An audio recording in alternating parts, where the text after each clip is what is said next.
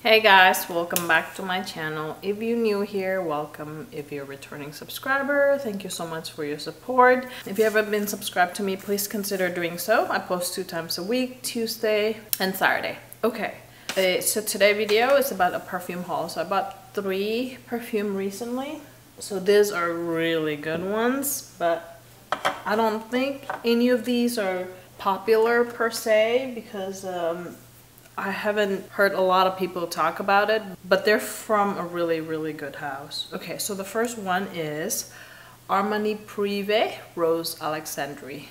So as I mentioned before, I'm searching for a simple pink red roses scent that's very subtle, that's not cloying, that's not aldehydic, that's not too strong, because I don't like rose scent. I think I mentioned this many times. If this is your first time here, welcome. Yeah, I'm not a big fan of rose.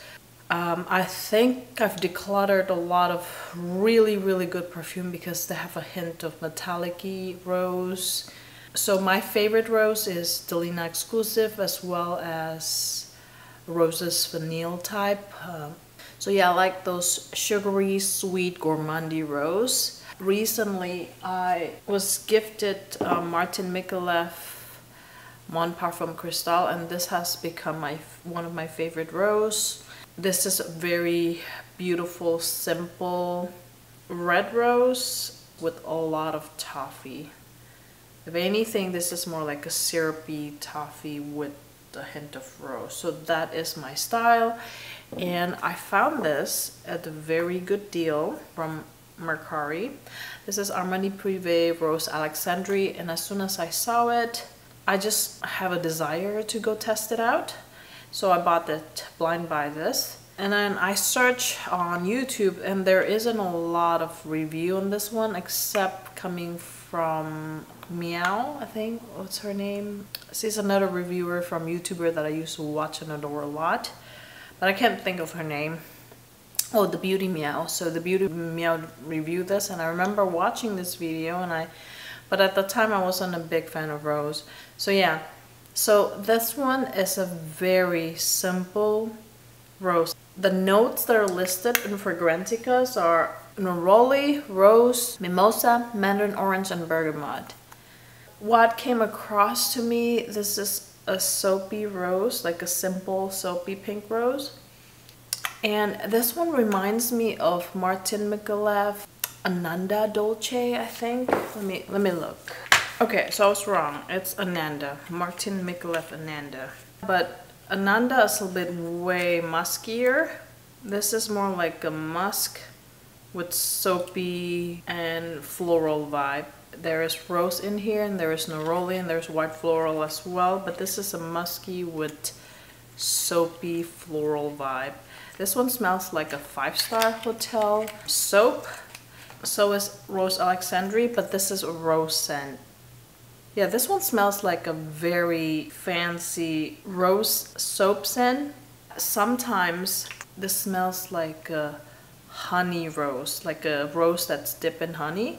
Sometimes this one also smells a little bit fruity, like honey rose with a hint of fruits.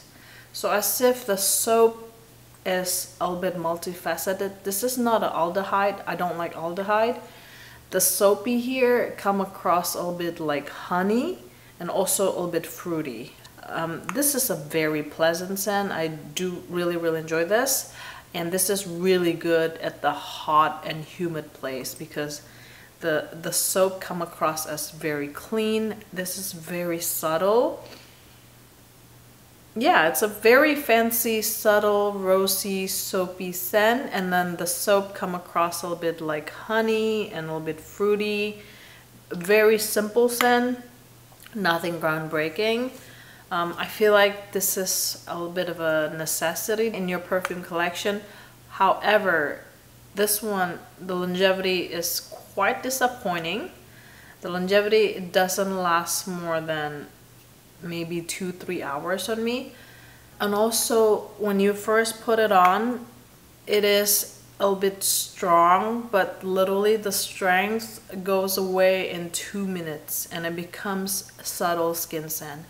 I don't mind it because I don't like too beast mode of a scent, and with this one you could definitely overspray and it would leave a beautiful scent bubble, but very short period of time though. So yeah, the first a minute and a half will be a little bit strong, a little bit too soapy, a little bit too much soap, a little bit too strong, but after that it kind of dies down to a beautiful scent bubble, and that's where I enjoy this the most. Although the longevity could be improved, but I could tell that this is a very high quality scent. It's just that the performance is not too impressive, you know? Alright, so the next perfume that I bought, this is from Chabaud. Chabaud Mentioned the Perfume, Lait the Biscuit. So I bought this because one of my good friend, Lauren, the notes that are listed on Favgrance are biscuit, vanilla, and caramel. Just those 3 notes. When I first sprayed this, I was like, where did it go? I don't smell anything. And then I waited for about 10 seconds and then I could smell a blast of alcohol. And after about a minute, that's when the scent starts appearing. It's a little bit odd. As soon as I smell it, it reminds me of one perfume that I have in my collection. It reminds me of a Montal Chocolate Greedy, but Montal Chocolate Greedy has this woody, dried fruit. So if you remove woodiness and the fruitiness and the coffee, I think, if you remove all of that, what's left is Chabaud Lait the Biscuit. But it does reminds me of chocolate. But it does reminds me of Chocolate Greedy. The difference is not only remove the woody and the dried fruit, the texture is also very different. This is very heavy and dense and beast mode. So this one has a strong projection, not so much of a sillage. It's more like a beast mode projection monster. And the closer you are to the source, the stronger this one get. Whereas this one is a little bit airier. This one leaves more of a sillage than a projection, if you know what I mean. It's like one of those perfumes that's quite airy. So yeah, it smells like Chocolate Greedy minus all the things I mentioned and make it airier. So that's what Chabaud Lait the Biscuit. So the airy quality of this one reminds me the next perfume that I'm about to show you. This is Moi Guimauve De Noel. So the airiness of Chabaud Lait the Biscuit reminds me a little bit of the airiness in Moi Guimauve De Noel. Yeah, I really enjoy it. And I do recommend all of the perfume that I mentioned today. Well, but you have to also take into account the longevity and the projection that I mentioned, you know. Okay, so this is my favorite out of everything that I show you today. This is Moi Guimauve De Noel. Guys, this one smells so nice. So the notes are listed in Fragrantica for this ones are orange blossom, vanilla, and sugar. This is not a blind buy. I actually was sent a sample of this from one friend. And when I first smelled this, I thought it smells very similar to Love Don't Be Shy by Kilian. And I also heard Sebastian from Smelling Great Fragrance Reviewer. He said that this one also smells like Love Don't Be Shy. But the more I put this on, the more I smell differences. So to me, this one doesn't smell like Love Don't Be Shy anymore. So I guess this one smells like Love Don't Be Shy, but in a very airy vanilla type. And this one also has a little bit of a hint of neroli or mimosa. Something that's a little bit soapy. I don't know why I started smelling soapy today. And it wasn't there for the longest time. So yeah, I guess, so the whole profile smells like Love Don't Be Shy when you first put it on. After 2 hours, this one started to smell like a Lunfeline type of vanilla, but minus the burn house scent, minus the muskiness, the animalicness of Lunfeline. The vanilla in here reminds me of the vanilla in Lunfeline. And then the deep dry down, this one starts smelling like a soapy orange blossom. I don't know why the orange blossom here reminds me of the neroli that's a little bit soapy in Rose Alexandrie.